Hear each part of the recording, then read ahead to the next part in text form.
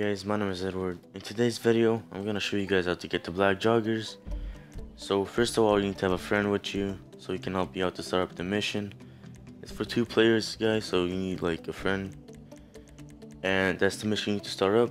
Make sure it's for 2 players. As you can see, it says it right there. It says 2 players to 8 players. You just go for the 2 players one, of course. Once you're in the mission, you need to invite your friend to it and then start the mission up. Then ready up and you're good to go.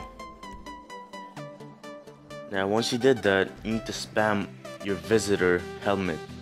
Just spam it right on the D-pad.